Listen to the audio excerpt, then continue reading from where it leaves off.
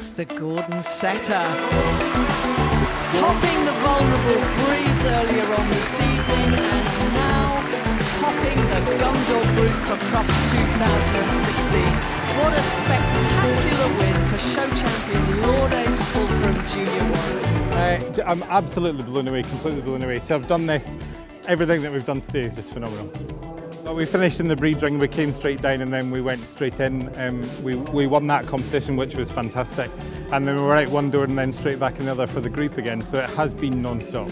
It means so much, it's unbelievable. They are a vulnerable breed, they're not necessarily a breed that regularly tops groups, so to be featuring in a group shortlist for the breed is always very good.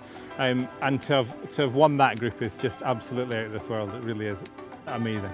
I had no idea what we would do in that group. We've never been under the judge before and I didn't know what she would be looking for. The only thing I did know that she was quite big on movement, and I knew that she'd be looking for something that could move well.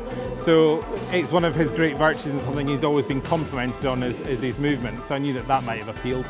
And yeah, to be shortlisted was great. And then just from there on, you wonder what's going to happen, but you have generally no idea what's going to go on.